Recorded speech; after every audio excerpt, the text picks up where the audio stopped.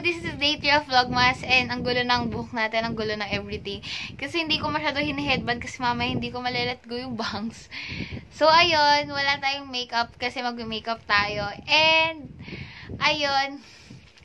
So, this video is very late for Halloween, I know. Pero yun kasi yung team ng channel ko ngayon, yun yung icon ko. Yun din yung intro ko. So, ayun, gagawa tayo ng unicorn makeup tutorial. And, ayun, hindi ako expert sa makeup. So, bear with me. Kung may mali man akong gagawin. Pero, paki-correct na rin sa comment section below. And, ayun, wala lang. Very sit-down videos pa yung ginagawa ko kasi nga, wala pa akong masyadong ganap sa buhay. And, sobrang uneventful pa nung nung December ko kasi nga, puro suspensions. And, ayun, keep safe everyone. So, ayun, without further ado, let's get started. So, ayun, yung una kong gagamitin is yung foundation ko, the usual foundation, yung Matte Plus Poreless Liquid Foundation, yung Fit Me ng Maybelline, in the shade 228 Soft Tan. Syempre, hindi nyo makakita, pero yan. So, lalagay ko lang, dito yung bagong, di ganun pa rin tayo, kasi hindi naman ako masyado nag-makeup, so hindi na uubos yung ganito ko. Pero this is good for ilang months naman. Wait, hindi ko makita. Basta this is still good, I know. So, ilagay lang ako ng sa aking pagmumukha. So, next, i-blend na natin siya with the paddle brush.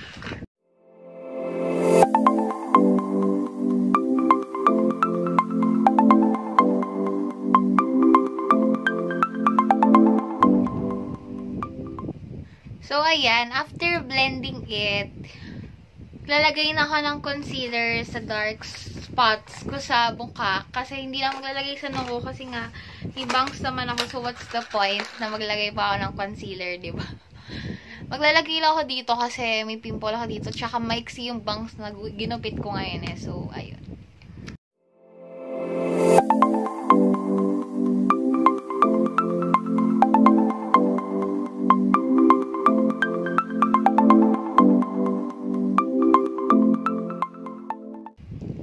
So, biblend ko siya with the flat brush.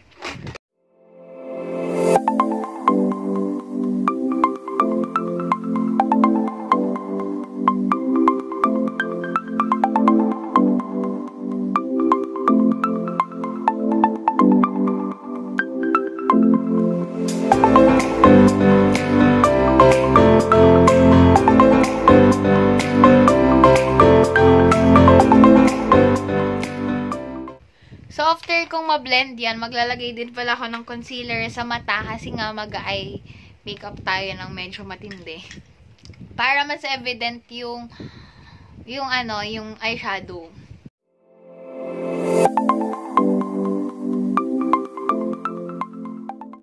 So, ipapat ko na lang siya with my fingers.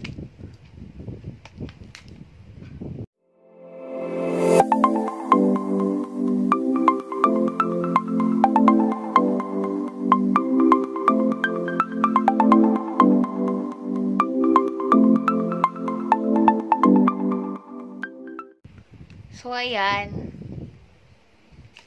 Then, isiset ko siya with powder. So, ang gamit ko lang na setting powder is Johnson na nakalagay dito sa Coca-Cola ng pinsan ko. Pero, original ano ba yan? Ang dami.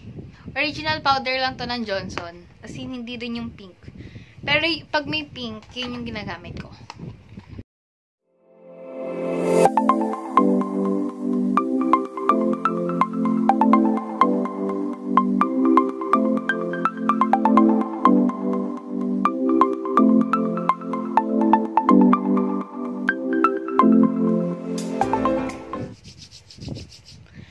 So, next is makikilay na tayo and matagal na naman to for sure. And ang gagamitin kong pangkilay is the Fashion Bro ng Maybelline. Ang dumi niya na. Pero yan, Fashion Bro ng Maybelline. Tsaka isang angle brush. Itong brush na to. So, gagamitin ko lang yung wax. Then, isiset ko siya with mamaya. Isiset ko siya with clear mascara.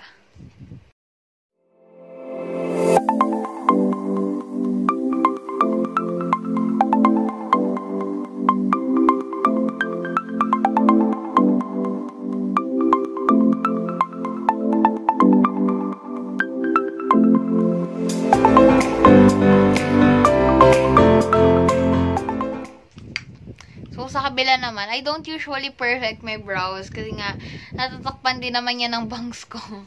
I-blend ko na lang siya with the mascara kasi ang pangit lalo na itong part na to.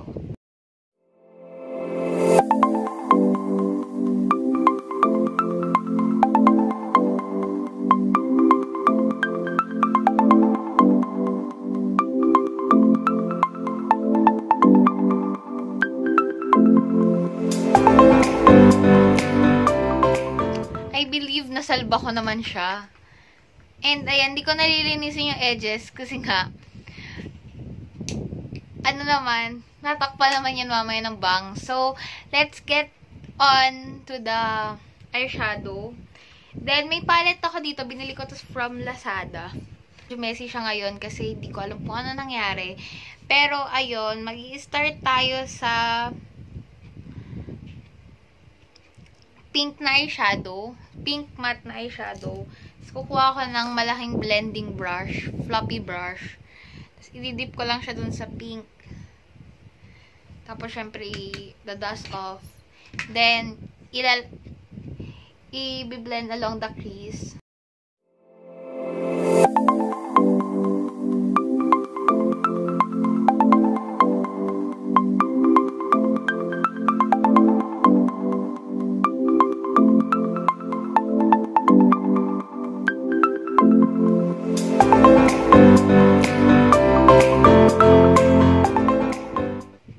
So, ayan, kapag may pigment na yung crease nyo na very pigmented nga, gagawin din niya sa kabila, then, ayun.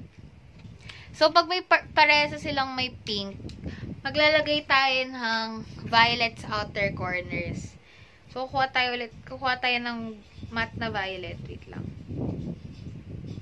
Kukuha tayo ng matte na violet para ilalagay sa outer corners.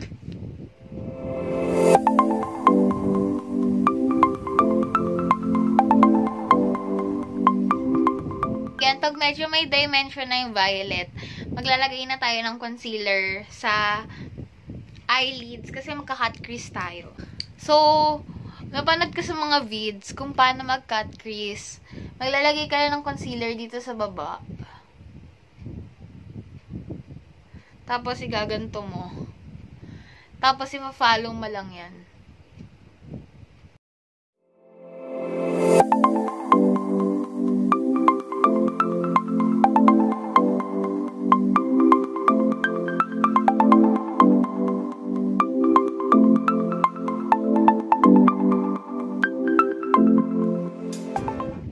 Bubuuin yung pagka-cut dito lang sa part na to.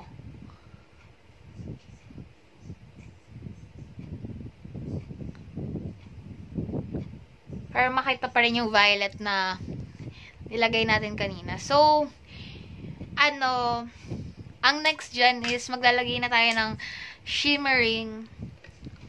So, gagamitin ko lang yung kamay ko, yung aking pinky finger. So, maglalagay ako ng violet na shimmer sa outer, dito sa bandang.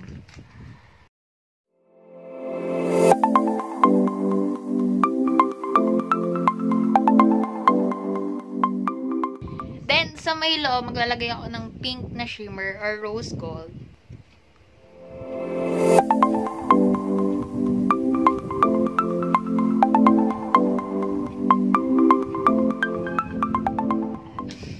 Then, finally, sa inner corner, maglalagay ako ng mint green na shimmer na sobrang light.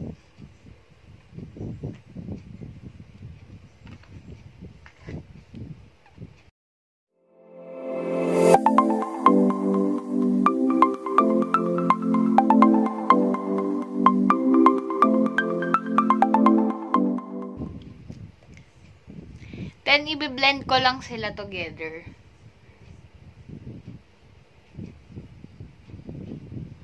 Tapos, i-blend ko ulit sila.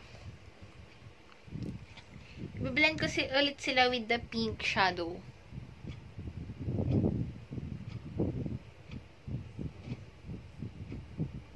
So, ayan.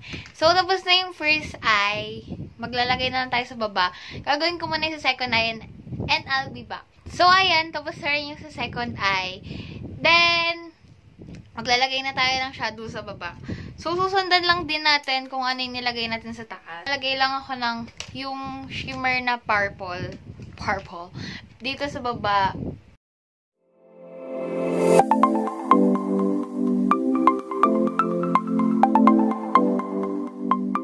Maglalagay din ako ng shimmer na rose gold dito sa gitna.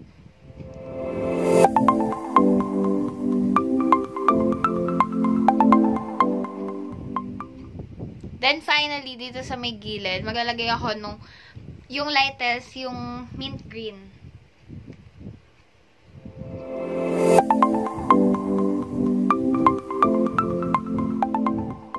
So, ayan na siya. So, medyo i-brush off lang natin with the powder. Yung mga fallouts.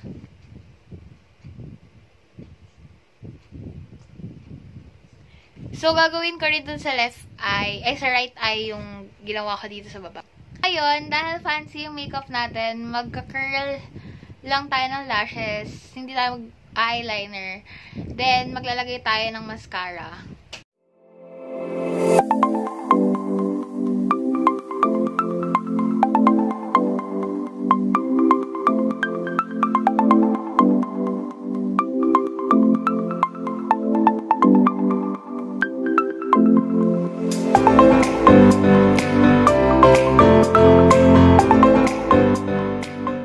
So, ayan. Tapos na ang ating eye makeup.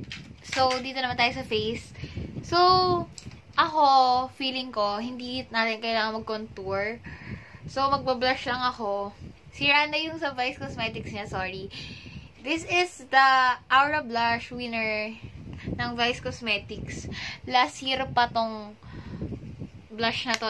Feeling ko 3 beses niya na or 2 beses niya na nakita ko sa channel ko. Pero ito yung isang favorite blush ko kasi wala lang, cute lang niya. So, dito lang ako maglalagay ng blush.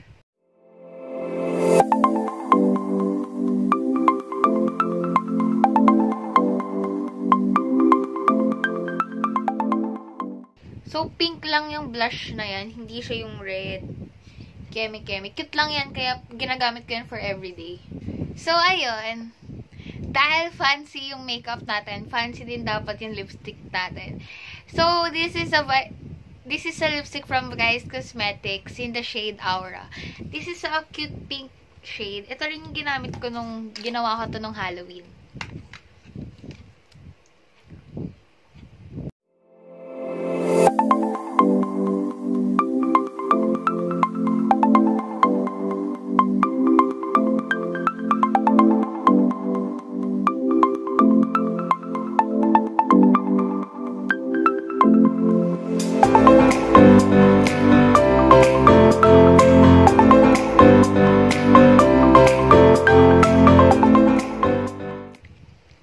So, ayan, i-finalize ko lang yung look and I'll be back.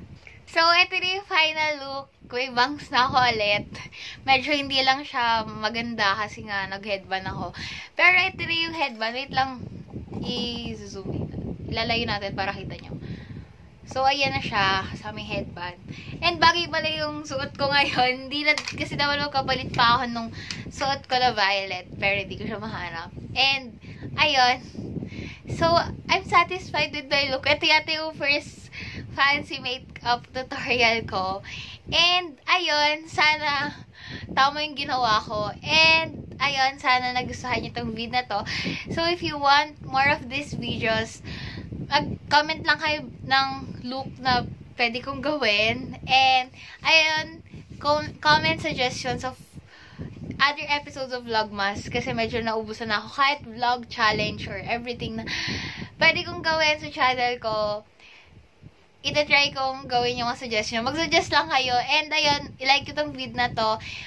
And sana panoorin nyo rin yung 2 episodes na nauna. Yung number 1 is the Kwentula and number 2 is the Let's Talk About TP5 Dreams. So, ayun lang. So, bukas ulit. So, ayun. Subscribe nyo tong channel ko, i-click yung notification bell button, and sana wag kayo magsawa sa kadaldalan ko. And, ayun, be happy, I love you.